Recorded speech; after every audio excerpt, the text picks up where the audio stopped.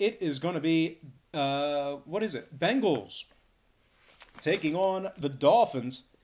That's going to be a 1 o'clock Eastern kickoff in Miami. The Dolphins are the 1-point favorite, total at 46.5. We saw a 2-point fade of Miami and movement upward on the total. The Dolphins open 3, down to -1.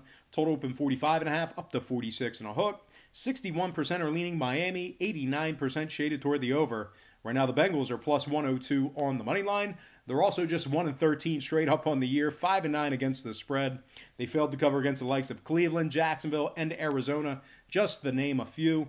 They are dead last in scoring, dead last in rush yards allowed. Meanwhile, Miami, 2-1 against the spread in their last 3.